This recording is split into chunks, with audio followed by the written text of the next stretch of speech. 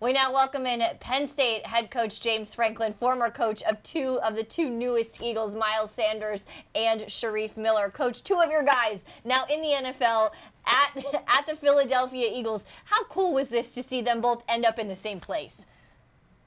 Yeah, it's really cool because they're both Pennsylvania guys. Obviously, Miles is from Woodland Hills in Western PA in the WPIL, and then for Shareef, Shareef's right there.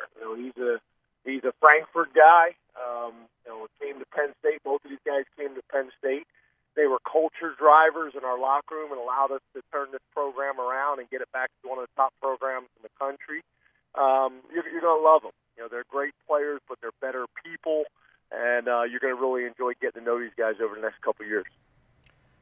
Coach, I want to talk about Miles Sanders first, and a guy obviously that was so productive for you guys this year as a junior, his first year as a starter. When did things really start building up for him in terms of buzz about, scouts talking about him going to the NFL? At what point did you say, you know what, this is probably going to be his final year on campus here?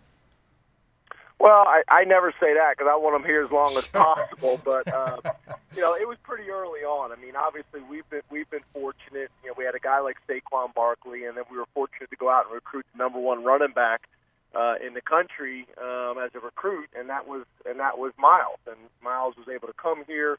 Him and Saquon had a great relationship. They worked really well together. Miles was always ready for his opportunity when it came.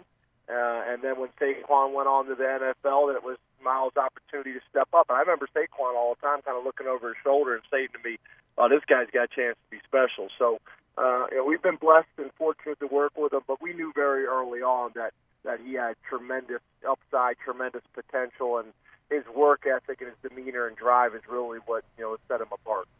Patience seems to be the word when it comes to Miles, at least what we've been discussing over the last couple of days. Patiently waiting his turn there.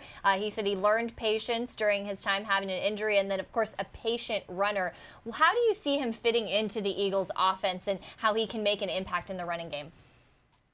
Well, one of the things I think is great about him is I do think he's a three-down back. One of the plans that we had if he was going to come back is we wanted to get him a lot more involved in the passing game, and that was going to be an emphasis all offseason. I thought from the time the season ended to the combine and to the draft, he did an unbelievable job at working on ball skills, at working on route running, and getting really comfortable with that part of his game, that it really became a strength. It's amazing how many head coaches and GMs called me about how well he caught the ball in our pro day, how well he caught the ball at the combine, looks so natural running routes.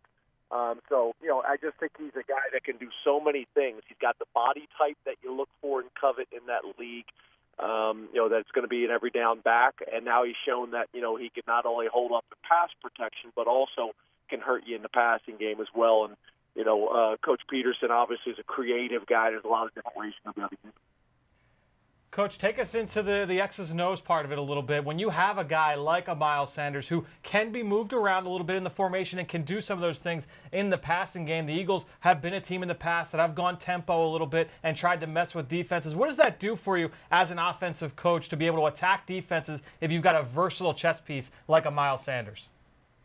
Well, I think that's a great way to describe a versatile check piece, and that was going to be a big plan of how we were going to use him this year. So, I just think it causes headaches as a defense when you're not sure if they're going to be in a traditional two-back set. You don't know if they're going to be in a one-back set. You don't know if they're going to be in empty. Are they going to line up in empty and get you to check to your empty coverage? And then are they going to motion back into the backfield, and now they got you stuck into a vanilla look, or vice versa? Start you in the backfield, get you in one defensive look, and then motion out to empty. There's just a lot of different things that you can do with him, and he's a smart guy. He picks up things really well. He's got an awesome family. His mom is, you guys are going to love to get to know her, and his two brothers, very supportive. But just so many aspects of Miles that you guys are going to really enjoy. Coach, I'm glad we're talking to you later in the day so we can also talk to you about Shareef Miller as well. Another big addition for the Eagles there on that defensive line. He's going to have the chance to come in and compete in a great defensive line group where they just love to send one guy after the other, rotate those guys in there. How do you see him fitting in this Eagles scheme? Well, the thing about Shareef, I'm so proud of him. From the time we recruited him out of high school, from the time that he showed up here on campus, he's grown, he's matured, he's developed in every aspect of his life, academically, athletically, socially. Has really become a big-time football player, was a tremendous leader for us this year on our D-line, on our defense, and really with our team. We led the nation in sacks last year, and he was a huge part of that. Where I thought he made a big step this year is he was a really complete player. A lot of times early on, all defensive ends want to do early on in their careers just sack the quarterback, and he's at a point now where not only does he enjoy obviously getting pressure on the quarterback, but playing the run consistently and holding his gap and all those types of things. So, the way Philly plays defense and the way they play with their front, I know he's going to be excited to work in there, but I do think he's a guy that has the size, that has the physicality, the durability, and the athleticism that he can do a lot of different things for you. And I think that's, to me, what I have found over my 24 years of doing this. A lot of times as coaches and as scouts and as fans, we get excited about that guy that's got the one really sexy trait that you fall in love with. He ran an unbelievable 40, or he did one thing extremely well.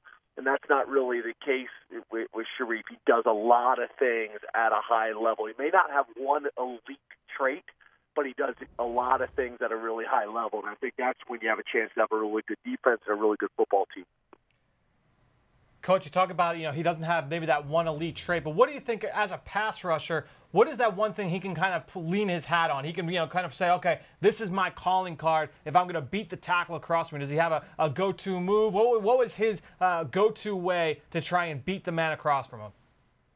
Yeah, I don't know if I would say there's kind of his one move. I don't think he's a one-trick pony. I think he's got a long arm.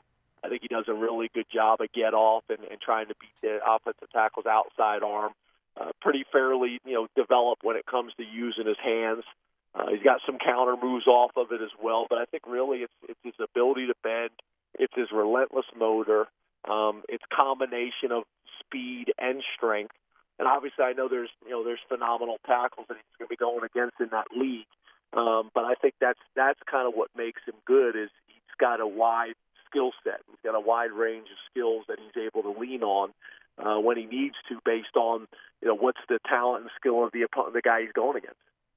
Well, Coach, I know we have a lot of Penn State alums that work for the Eagles who are so excited to have a couple Penn State guys here, great athletes and even better people. So thank you so much for giving us a closer look at what the Eagles have in Miles Sanders and Shareef Miller. Thanks so much. Guys, I really appreciate you having us on. Have a wonderful day and good luck with the rest of the draft. Thanks, Coach.